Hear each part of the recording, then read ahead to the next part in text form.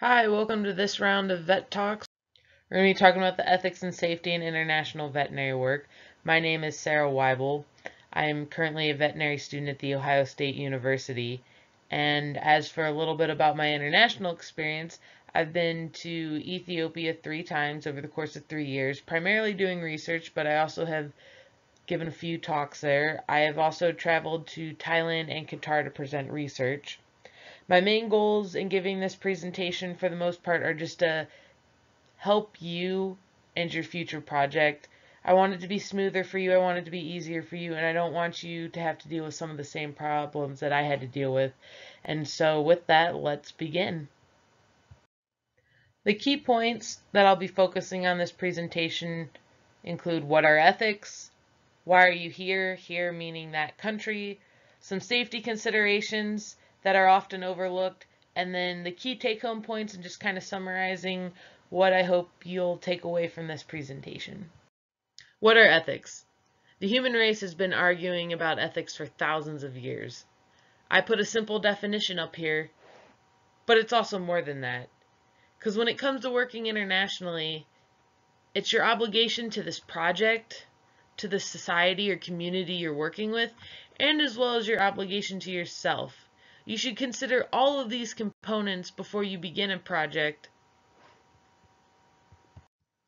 because when you're doing test results for things like bovine tuberculosis, which impacts human life, animal life, and overall just quality of life, having accurate results and knowing what to do is very important. These are some of the big questions I want you to think about and ask yourself, as well as your advisor and your group members, how you want to proceed before you get out and start your projects. So what do you do when the sensitivity and specificity aren't that great? When you're only working with screening tests, or maybe you're even trying a new product and you don't have access to confirmation tests due to just the technological level of that country, or just you don't have enough funding from your project. Should you tell the families that you're working with? How and what do you tell the families? A lot of these people do not have a lot of educational training. And so what do you do if you're wrong? And can you even make these recommendations as a student when you are not certified yourself? And it's really challenging when you're working with something like tuberculosis, because this impacts lives. This impacts their children, the rest of their family, as well as their community. And if you're wrong, you just devastated that family economically. You could have just destroyed their sole source of income, and you don't even have to do it directly. You don't have to take that animal to slaughter. They don't have to take that animal to slaughter, because all that needs to happen is some neighbor to hear you say their animals are sick and that you shouldn't drink their milk, and the rest of the community will blacklist them. So if you're wrong, you just unintentionally destroyed that family's livelihood. And even if they go someplace local and get the results confirmed as negative, you still have that trust rift that you just created. And so when the internet's down, how do you seek advice from your advisors? Or just where do you seek advice when you have no one to talk to? And how do you have these sort of conversations without any formal training? So this is kind of, this slide's like my big plea. Please consider these things before you begin your own journey. It'll save you a lot of frustration and a lot of stress, because these are big questions that you're dealing with. So that kind of leads into, why are you here in the first place? Is this just an excuse to visit another country? Voluntourism?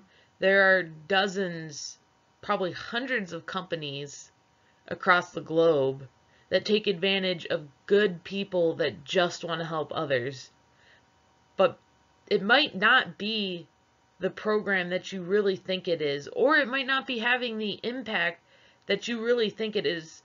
So please just look carefully at the program that you're thinking about getting involved with before you actually hop on a plane and go to that country. Do you just want to see a third world country? Is this just an excuse to do some slum tourism?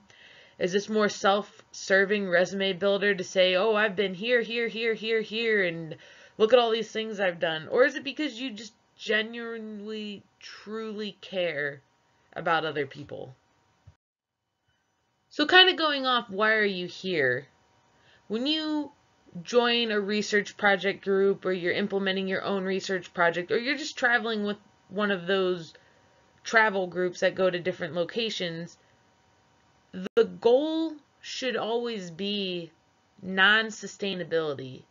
Because if they're doing their job right, they shouldn't be needed anymore. They should be creating foundations and developing capacity within those local systems and infrastructure so that as time goes on, even if it takes 10, 15 years, they are no longer needed and the locals become more independent and resilient and they can take care of their own problems. That is what true success is in these sort of projects. And the reason I was emphasizing the non-sustainability of your own project so much is because if you don't, you get what's called the downward spiral. Because when you give something once, it creates appreciation. When you give something twice, it creates anticipation and excitement. When you give a third time, it starts to create the expectation. When you give a fourth time, it starts to create that feeling of entitlement. And when you give something 5 times or more, you create that dependency. No longer do they have the skill sets or knowledge, or in some cases the desire to be able to do things on their own, because they know that aid missions will take care of them. And so you really got to be careful when you're doing your projects that you do not create one of these. So here's a real world example. You see a group of kids while you're walking through the village and you think, oh, I want to do something nice. I want to give them some candy. The problem, when you come back a second time, now everybody wants candy. Now you're creating an unequal situation because you do not have enough candy. Maybe a fight will break out as some kids try to take something from someone else. And the part that's even worse is you're teaching these kids that if they skip school and just wait for foreigners to come by, they may get candy and money. And how does that help them later on in life? They're not learning any skills. They're just learning to rely on others for their needs.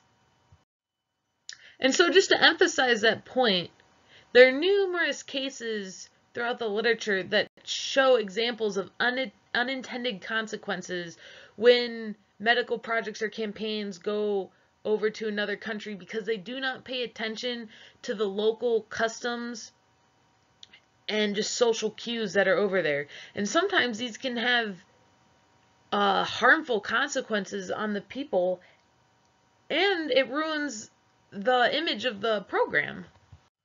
This leads to unintended consequences. Some of them are obvious, like inappropriate medical care due to language and cultural barriers. Some of them are not as straightforward, such as poor follow-up or integration to local healthcare systems. Yes, you come and do a massive vaccination campaign against rabies, or you do a massive educational awareness campaign about HIV and AIDS. But if you don't work with the local healthcare systems to make that sustainable or provide information to the people that you're working with, telling them about these services at the local healthcare systems, what sort of benefit are you really having? You provided a momentary point of relief that has no positive long-term impact. And if anything, you created a negative impact because now people are expecting foreigners to come in to solve these problems and foreign aid missions to help build the infrastructure as opposed to relying on the local healthcare systems. And when you do that, that negatively impacts the local economy, and it negatively impacts all those people who spent years becoming doctors and veterinarians and other healthcare providers. So you really have to pay attention what you're doing before you go over there and really understand the complex nature of the systems that you're going to be influencing. And I'll also warn here, the next slide is a little graphic, so just viewer discretion be advised. Based on this image, it's obvious how bad things can get when you try and go beyond your means. They were trying to perform a simple skin flap, a couple skin flaps here to help this child. What they didn't realize, the blood they were using from the hospital was actually bad, and it resulted in failure of these skin flaps. So now you have these specialty surgeons fly back to their home country thinking they did a wonderful job, and you have these poorly equipped and not appropriately trained doctors in this developing country struggling to help this child. Some could view this on experimentation on the poor, and it just ruins everything. It ruins the trust that those people were trying to create. It gets rid of all of the positive things that group has done in that community because now this one child has been so negatively impacted. So now I just want to bring it full circle for you. This is a family that I met the first time I went to Ethiopia. They were one of the first participants of our research while I was there, and they did not want anything to do with us. They told us, why should we help you? All you care about is your master's, your PhD, and your publications, and you don't do anything to help us. You don't tell us the results of your data, you just take from us and you don't give back. I was truly shocked when I heard this because I was not there for any of those reasons.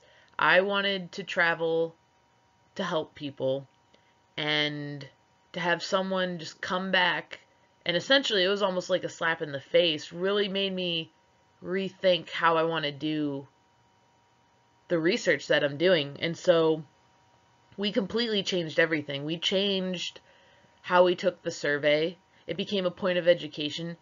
If a participant got a question wrong, we would educate them.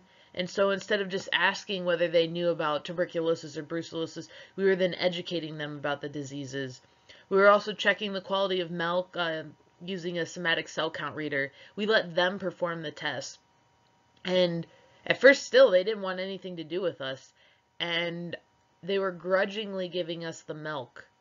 But I saw some kids nearby, and I grabbed them and I said, hey, try this, do this. And so they're running the tests. The one brother notices that, gets interested, sees some of the results. Oh, can we test another cow? Can we test another cow? And then he shows his brother, like, look at these results. And then we went from essentially wanting to be shooed away to sitting in their house watching an Ethiopian soap opera and having bread and tea, because we were able to make that connection with them. And I think sometimes when people get focused on their research and their projects, they get so focused on the data and the results that they forget about the implications that it has on the people they're working with, which is what I've been talking about this entire time, how the people want answers, they want to feel important, they want to feel needed. And so by sharing this story, I hope that you'll do the same when you have the opportunity. So just to summarize real quick, set realistic goals. You should always focus on empowerment over betterment, teaching people as opposed to giving. And the community is more important than the research. And I believe by focusing on the community, the research will just come secondhand. The last part of this presentation is going to focus on safety and things you can do to minimize your risk when traveling abroad. The things I'm going to be recommending here are all simple and straightforward and do not require specialized training. They're simple everyday things you can do to keep yourself safe, such as pay attention to your surroundings, just scanning for potential threats. You see someone that looks questionable, don't walk near them. Stay in populated areas, don't walk in isolated areas where it'd be easy for you to get jumped. Don't text and walk in a developing country, because then that just makes you easier pickings. And always try to have a buddy. Try not to walk alone. And this is especially important for women, which I'll talk about more on the next slide. This slide is mainly for the ladies. Try not to attract unnecessary attention. Depending on what country you're traveling in, there may be more conservative guidelines for what is appropriate for women to wear in public. For instance, if you are wearing this in Ethiopia, you will be sexually harassed by men on the street, especially if you're walking alone. And I'm also sad to say that if you're wearing pants and a sweater and you're walking alone, you can still be sexually harassed. So just try and keep this in mind when you're traveling. Don't share your Facebook with anybody, and don't give your local phone number to anybody. And just, I wish you the best of luck. So on the same topic, more common sense things. Keep your belongings in a secure location. When you're out and about walking around, keep them tucked away in hard to reach pockets. Don't keep valuables in the backpack. Someone can easily come by and open it up and take it out. When you're not at your hotel, lock your suitcases. Just, again, these are easy things anybody can do. I wish I didn't have to say this, but the fact that I've seen it means I have to emphasize it. Do not get drunk in a foreign country's bar. You can go there and have a great time with your friends, but do not get drunk, because how safe will that taxi ride home be? In more questionable countries, kidnapping foreigners is a great way to make some extra money. And with that being said, anybody you meet at these locations, do not tell them where you live. And the reason I emphasize all these things is because bad things can happen at any point in time. This was my place that I was staying in Ethiopia in July of 2016. This is my little compound I was staying at. Right up the road there, riots had broke out. That was about 950 feet from my house. 400 feet from my house, you had buildings being destroyed, gunshots going off everywhere, and you had protesters in the street just destroying everything. So things like this can happen at any moment in time. Even if the place you're traveling to has been told to be safe, things like this can break out. And so you just always need to be prepared and ready. And so one of the first things you should do when traveling to these new locations is assess your environment. And this chart can be applied to when you first get there and when something's bad is happening. Simple yes or no. Can I stay here long term? Yes, stay put. No, move. Where do you go? And it's hard to provide an exact where to go because it literally just depends on where you were. The embassy for me was a plane flight away. Just running could be a little sketchy in a situation like that. Your home, you're in that home country might be the safest place. That was a compound that was protected by the University of Gondar, so I was safe in there.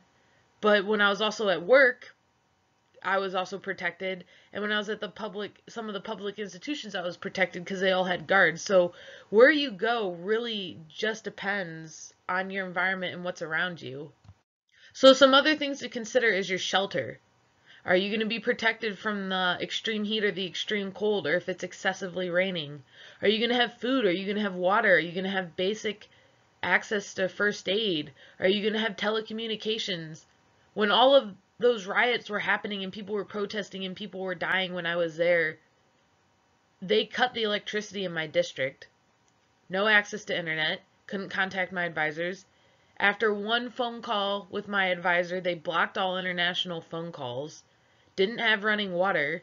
So I was in a very questionable situation that fortunately did not dissolve into utter chaos, but it could have. And so having a plan and knowing where to go and what to do in case something like that does happen is extremely important. And so with that being said, I just want to summarize some of the key points I have. Understand the impact you will have on the community and always try and maintain a good moral compass. Focus on addressing their needs rather than your own, because you'll be surprised that by helping them with their needs, how easy it'll be to get what you need. And maintain situational awareness in order to stay safe, because you never know when things are just going to unfold and chaos will ensue. Thank you for taking the time to listen to this Bets Talk. I hope you gained something from it, and I just want to thank IVSA for providing me with this opportunity.